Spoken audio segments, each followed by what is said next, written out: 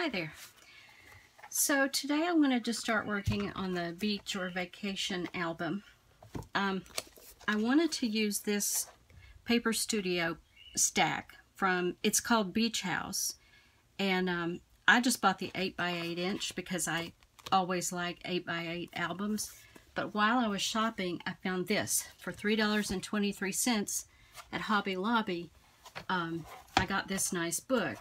Now I'll show you in a minute. I normally do my spines differently. This has the rings and it already has photo pockets. So I thought, wouldn't it be great to leave these photo pockets in the back and put your pages in front of it? And this is a nice sturdy binder. So that's how I'm going to do this one. I'll show you what I did before. This is the other beach album, and I'll put a link below to if you want to look through it. But I did this in blue. I kind of framed it out in blue. Got a lot of blue in it. So in the same stack, there's a lot of this red color, and I like it a lot. It's kind of a distressed red, and I decided I would like to use that too. So that's what I'm going to be doing in this one. So I went ahead already and cut out, I want 5 pages, front and back of 5, so that makes 10 if you want to look at it that way. I went ahead and pulled some of the papers, and these are going to be my main pages. And I want to do this I want to frame it out in black. So that means all my pages are going to be black, and then these other sheets will go on top of that. So looking at this part, this is 7 inches by 8 inches, even though it says it's an 8x8 album. Always measure. So it's 7 inches this way, and that's what we need. But this way, I know that I want to make a pocket at the end of every page so I can slide in a photo mat. So you need to cut it 7 inches by 9 inches. And that's so that we can fold and make the pocket on the end. So I'm going to show you how to do that. Where'd my paper go? I'm going to show you with some white paper. And actually, I already did this because I'm having to redo the video. So you're going to cut 2 of these, 7 inches by 9 inches. So what you're going to use is just some good sturdy cardstock. What I did was I went to Michael's and bought on sale the black paper stack, and I also bought a stack of the neutrals because I know that I'm going to need some frames and other things on this decorative paper. So I got those 2 paper stacks plus the Paper House Beach House. And you're going to cut this at 7 by 9. You'll need 2 for each page, so you're going to cut 10 sheets like this. Then you want to score it at a 1/2 inch. So let's start there.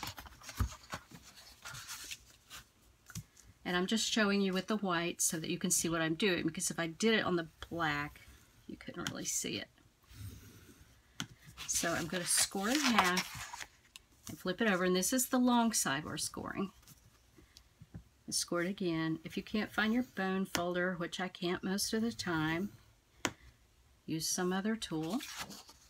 So there are my score lines, and I'm going to do the same thing to the back sheet.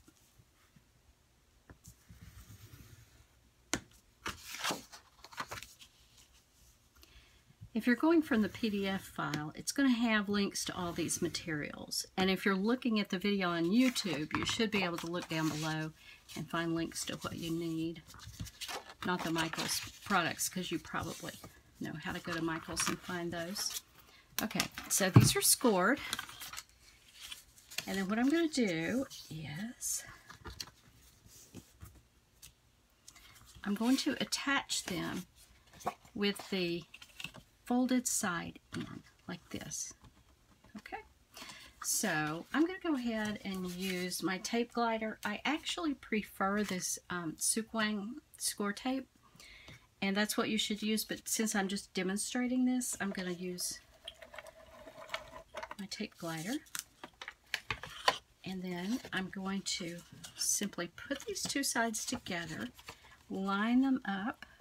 If you have to choose, like if you're, I see that one of these is not cut or not scored straight one, if you have to choose, get it straight out here, because that's the side that's going to show, see? So put that on, rub it down really well, or use your bone folder, and then do the same thing on this other side.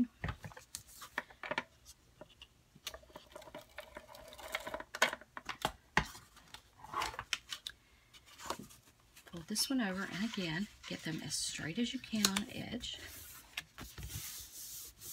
And there you have one page. It's going to be a really nice sturdy page, and you've got a pocket in it for your photo mat on the end. And later on, we're going to punch the holes. So you don't need to worry about that right now, except that when you cut these decorative sheets, you're going to want to put them over. Boy, that looks too long. You're going to want to put them over near this edge. Be sure that you leave the 1/2 inch for the holes.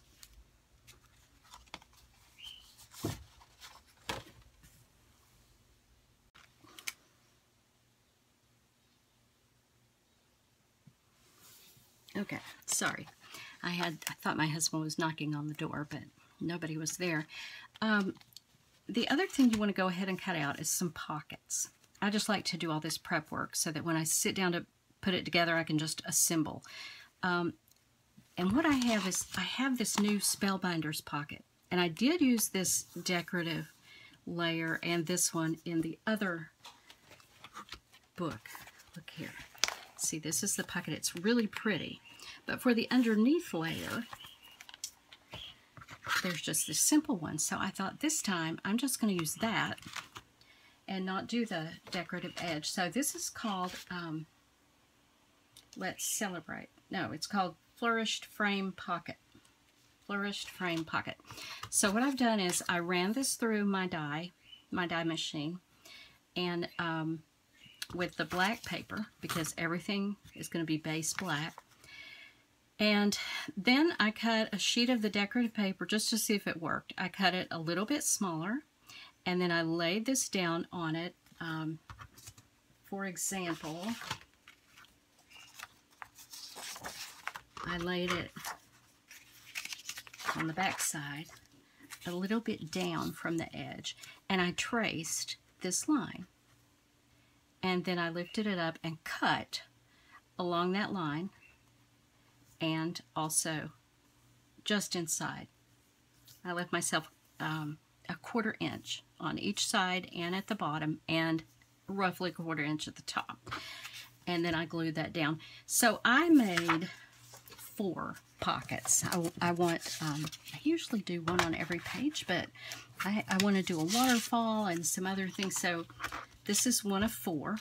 So if you're following along with me, go ahead and stop. And any kind of pocket you have will be fine. If you just want a plain old pocket, or you don't have one and don't want to spend the money, let me tell you how big to make it. This is 2 3/4 inches down to here, and you do need this flap. So 2 3/4 by about 6 3/8. So cut it about that big, and then you're going to score the flap goes there. So the flap is just a 1/4 inch, and a 1/4 inch down here as well. So score at a 1/4 inch at the 2 sides and on the bottom. And you know, it's okay if you just have a straight edge. Let me show you something else that you can do though if you want a little bit of a decorative edge. I know that you can probably just go ahead and fussy cut it yourself.